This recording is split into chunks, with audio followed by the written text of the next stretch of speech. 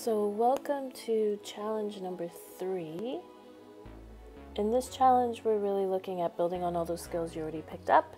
And it's more focused on the iPad just because it has some unique features in animation. So we want to animate a scene, whether it's a habitat or season, and have an object or more than one object move through.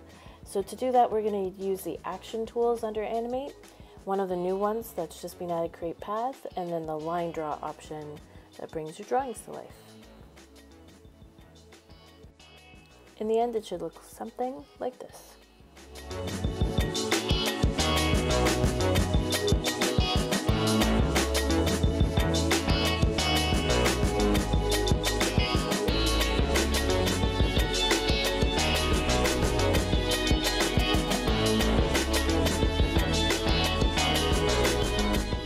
So just as we start, again, we're choosing that regular background, but when I click on the 3 dots and go to document settings, I can actually customize my shape.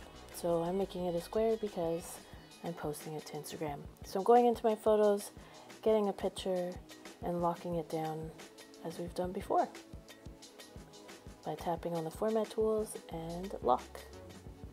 That just means my picture won't move on me as I start to draw my character.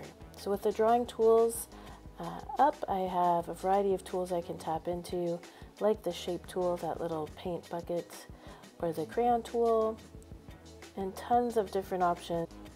So we've looked at a lot of different animations. We've looked at the build-ins, and we've looked at the magic move and those slide transitions.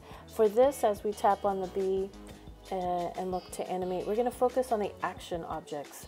The action pieces are really those movements within a slide. So this first one, Create a Path, really allows you to draw the path that the object will take, which is awesome for things like this. So I can look like the bee is buzzing around, and I can layer. So using that plus sign, I can add another block of animations on. So I added that jiggle so that it looks like it's grabbing the nectar. Then I'm going to add a rotate because I want it to look like the bee is leaving. So as I tap on that animation, I can actually fine-tune the degree of rotation, the counterclockwise, clockwise direction piece. And then I'm going to add one more Create Path where I can draw the bee coming out of the scene.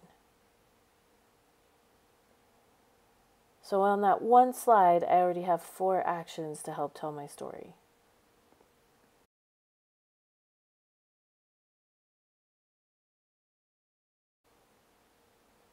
Again, because this is a movie, I want to make sure that all of my transitions and animations are set to go automatically and not on tap.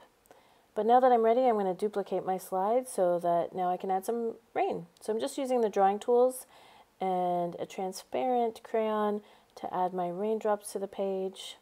And then by selecting them all, I'm going to merge them together so they're one object.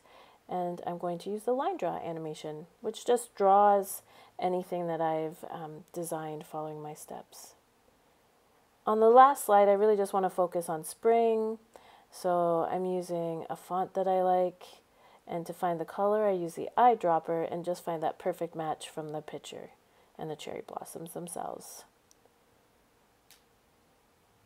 So now that my animations are all set, I'm just setting my times, making sure we're all ready to go, because I need all of my transitions to be automatic and not wait for the tap.